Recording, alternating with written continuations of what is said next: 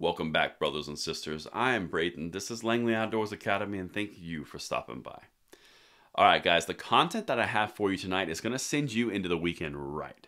Now, you know, we've been talking about on this channel a lot about the Ukrainian gun rights that are growing out of need of the emergency that's happening there. Now, I turned around and I did a little bit of a domestic look around to see what I was missing, and you would be amazed at what I found. Now, there's an article linked in the description box below, and it's basically all around how the gun advocates are winning the fight. And it's not just some random talking head saying that. We're talking the head of Giffords.org's legal department, the Chief Counsel. I cannot wait to show you some of these quotes. It literally says it's a troubling time for gun control advocates. This is something you need to see. Send this out to whomever you think would have a little weekend pick-me-up because we are winning. We're going to pass the blessing of the Second Amendment along to the next generation, but we have to continue to fight day in and day out. That's what this channel is all about, and let me hear from you in the comments if you are down for the fight as well. Now I'm going to say a quick word from our sponsor who made this video possible, and I cannot wait to show you these quotes right after.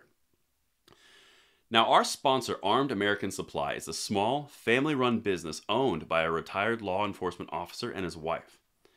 They design, print, and ship everything in-house from their shop in southern New Jersey.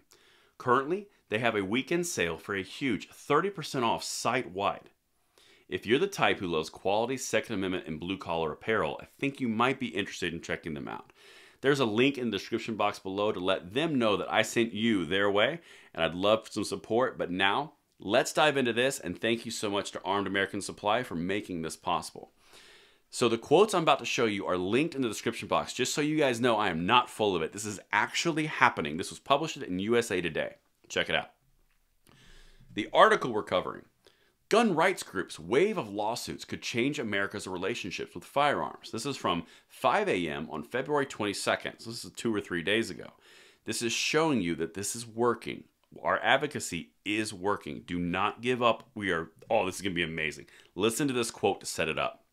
Quote, "These are troubling times for Americans who are trying to fight gun violence. Our entire history of regulating firearms is being challenged." Adam Skaggs, Chief Counsel and Policy Director of Giffords Law Center to Prevent Gun Violence. That is one of the top 2 gun control agencies. This guy makes all the legal decisions and the policy. This is not a small fry intern. Listen to what he's scared about. I'm going to show you some of these quotes in this article. If you want to read it, it's a little bit longer. It's linked, but this is massive. Escalating Second Amendment court battles could soon dramatically reorder the nation's relationships with firearms. Gun rights groups are mounting a wave of federal lawsuits that challenge local, state, and federal restrictions on the Second Amendment right to keep and bear arms, and they're winning.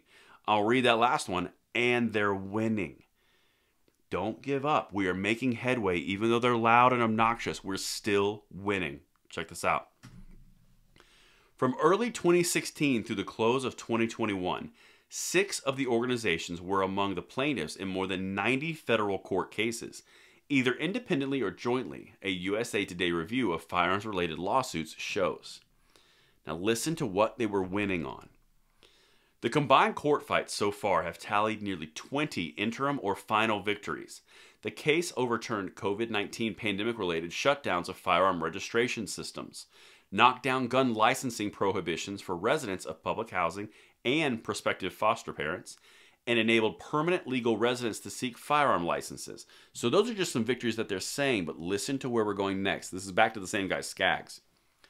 Some of the groups have shown, quote, "a willingness to challenge just about any gun regulation there is," said Skaggs, the Chief Counsel of Giffords Law Center. The lawsuits support that view.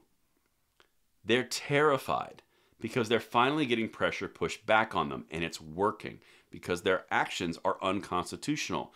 All it takes is one person to call them on the carpet, one person to activate, and all of a sudden they're in trouble. Let's keep going. I've got 2 more quotes for you. One of the lawsuits brought the most consequential Second Amendment challenges in more than a decade to the U.S. Supreme Court. Very true. This is the New York case. The case challenges New York's requirement that those who seek licenses to carry handguns outside their homes for self-defense must demonstrate good cause. Now, that's the Bruin case, right? That one's going to be coming down in the summertime. They're terrified.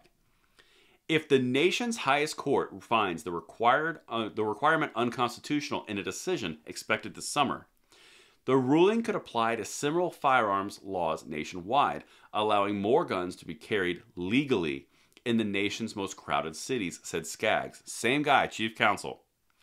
The lawsuits filed by the gun rights groups include at least 5 that are on hold because the High Court's decision would likely affect their outcomes. That's the entire piece. This Bruin versus New York case is the linchpin. If this goes down, and I have a good suspicion that it's going to unravel everything, and I'm going to be very busy for the next 5 to 6 months. Just saying. Last thing. Other pending cases filed by the groups feature challenges to laws that ban or restrict high-capacity gun magazines. Washington sound familiar? Bar firearms deemed assault weapons and set minimum age requirements for gun licenses. Now that was from the 4th Circuit. All the things that we've been working on and talking about incrementally through the entire last 12 to 14 months is coming to a head right now. And that's because of your support, your willingness to fight, and your standing up. We have more power than a lot of people believe that we do, and we are making headway. Don't give up now, because we are about to push this boulder downhill.